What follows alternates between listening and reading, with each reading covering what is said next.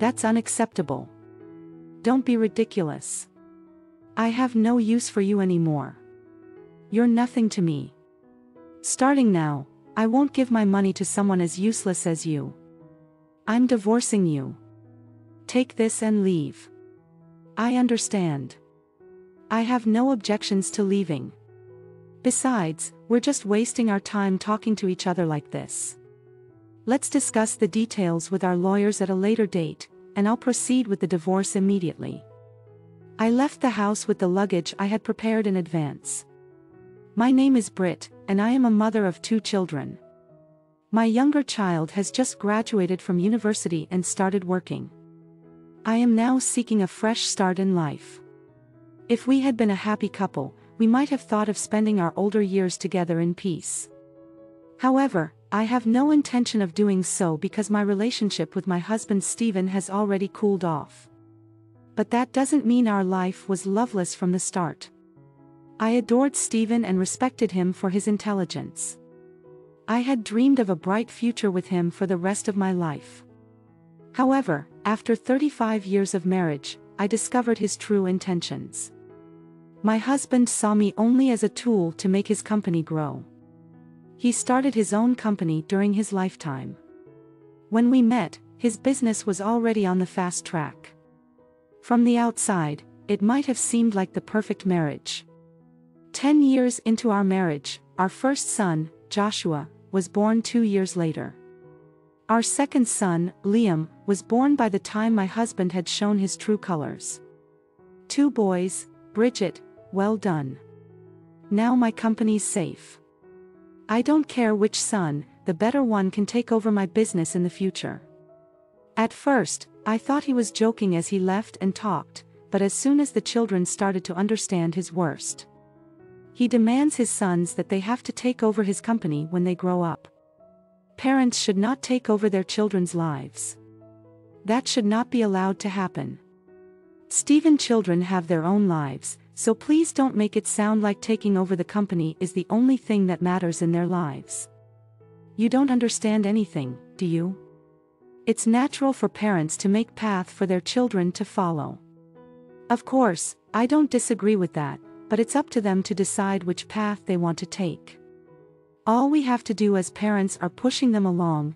Then my husband stared at me and scoffed, "Do you know why I chose you to marry me?" "What do you mean?" "Because you were the granddaughter of a tri-man of a con back. Financial connections are essential for a company to grow." "Yes, of course. I'm aware of that. We married in an arranged marriage. I had understood very well that you saw some benefits in me." "Wow. Not only that, you are by far the most brilliant woman I've ever met. I wanted to leave a good gene pool. If I'm going to have a wife, it's got to be a smartest one.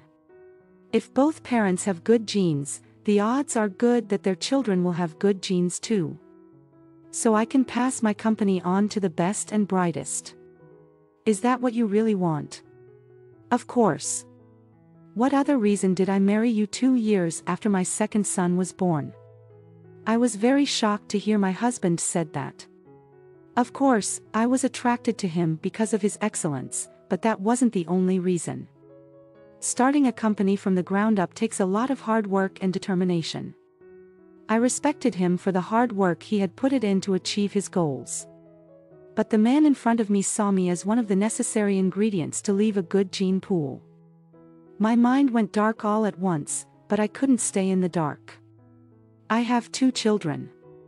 I must raise them to be full-fledged adults. From then on, I worked hard to raise my children. It was complicated, but my husband was right. My children's intelligence was outstanding from an early age. Fortunately, my husband and I have aligned our interest. My husband wants to raise an outstanding successor to take over the company. I want to focus on my children's education. We each have our own agendas, but what it requires is the cost of education. My husband invested money in our children's education as if we were an upfront investment as a result.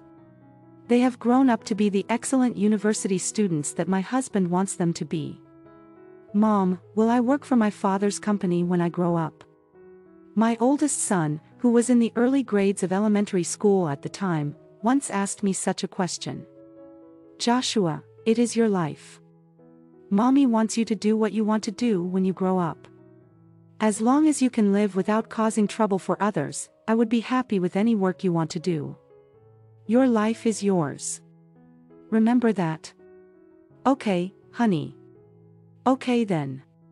Mommy, I can tell you my secret. I want to be. My eldest son has had a dream since he was a little boy, but he never talked about them in front of my husband. He was a smart boy, so I guess he knew his father would disapprove, and so he fulfilled his dream. He passed the bar exam and became a lawyer after graduating from university. In fact, I used to stand on court as a lawyer myself from an early age. My eldest son was interested in my work.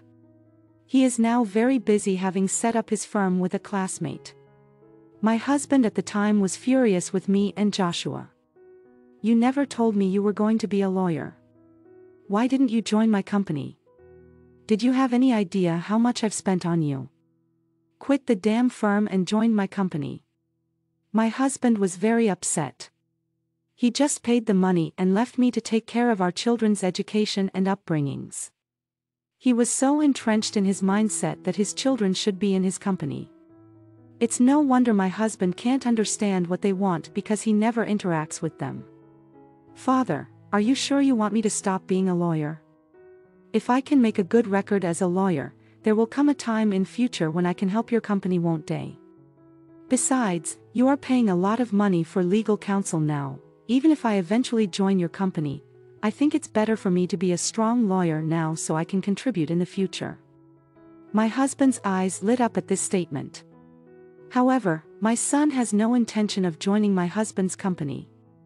My husband seemed to look forward to his eldest son's joining the company, and he backed down easily at this time. I'm sure he was thinking of the benefits in the future, but there is another more important reason. This is existence of our second son, Liam. He too has a different direction of excellence than his older brother. My husband thought that Liam, who would graduate from university in 2 years, would be in good hands if we joined the company because of his eldest son. My husband reminded his second son to make sure he would join his company. He was relieved when Liam said he understood my second son. Liam was a child with a strong personality. Even when he entered kindergarten, he did not join in the circle of other kids and did what he liked. But that doesn't mean he's uncooperative. He only spends his free time during recess in class. He was always in harmony with his peers. Liam, honey, what are you doing? When I picked him up from kindergarten, I found my second son on the playground. He was standing still with his forehead against a tree. Mom, I'm a tree now. That's why I don't understand human language. Oh, I see. But Mr. Tree, it's time to go home now. Can you get ready for that? Okay. He must have been a peculiar child to everyone around him. My second son was the type to do whatever he wanted to do. He was interested in plants and other living things from a very young age. He put a lot of effort into learning Chinese and Spanish, because he wanted to read reports from overseas. After graduating from high school, our second son went to a university abroad to accumulate expertise. My husband was happy to see him. A multilingual business owner will take my company to the next level. That's why he stopped. However, upon graduating from overseas university, Liam joined a research institute in that country. Of course, my husband was not happy about this. That's not what you promised. Come back as soon as possible. He kept calling and nagging. Liam. What are you coming back? Soon, I guess enough. Listen to me and come back right now. I'll come home when I'm tired of studying. Knock it off, Liam. My husband was yelling at him in a terrible rage, and this wasn't the only reason for his outburst of anger. His company has been in financial trouble for a while now. He never talks to me about it, but my eldest son told me about it. I guess that's why he couldn't forgive his second son for betraying him. Frankly, I don't care what happens to my husband's company now that I've finished raising my children. Since our birth of our second son, my husband and I have barely spoken to each other still. I am grateful to my husband for his financial support that enabled me to raise my 2 children, but now that they have left the nest, there is no point in being with him anymore. I have been waiting for the right moment to divorce my husband. I've told my children my true intentions. They both respected my decision. Now I have nothing left to regret, and the timing came surprisingly quickly. Bridget, I need to talk to you. Take a seat. Yes, there is a clear file on the table. It's an unfortunate way for our children to leave us. I thank you for your 35 years of hard work. Thank you too for financing their education. So let's take a moment to consider the rest of our lives, shall we? Yes. Let's. Well, here I prepare the divorce papers. Of course, I'm not going to leave you penniless. I'm going to give you $30,000 for immediate expenses. What did you say? You can't buy back 35 years of my life for $30,000. What, you bought a good life so far? Good life? What are you talking about? Every time you open your mouth, you urge your children to take over the company. They have their own lives. Shut up. I'm the one paying them. So it's only natural. That's not true. It is natural for parents to spend as much money as they can on their children, but it's not for them to follow the path that parents have set for them. It is for them to live a better future. I've never felt good to live with you because you think differently. Don't give me that bullshit. You are just grateful to get paid. Well, I'd like a properly calculated compensation. You are a business order. Remember, you are asking for $30,000 for my share of the property. That's insane. You've spent money on our sons. Sure. But I've taken care of everything. For you and them, whose support has allowed you to concentrate on your work so far without any problems.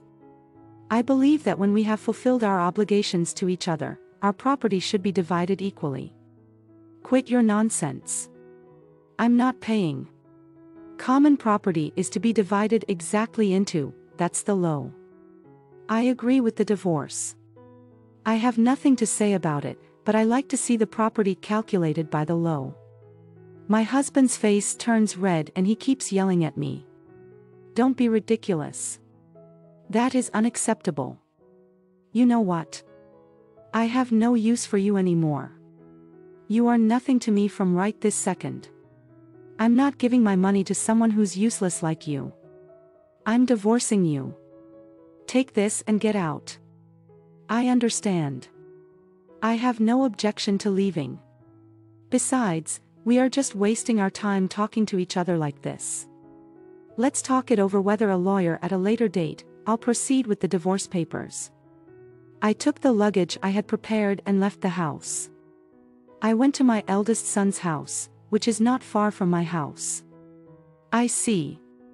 So Dad initiated the divorce. Well, yeah.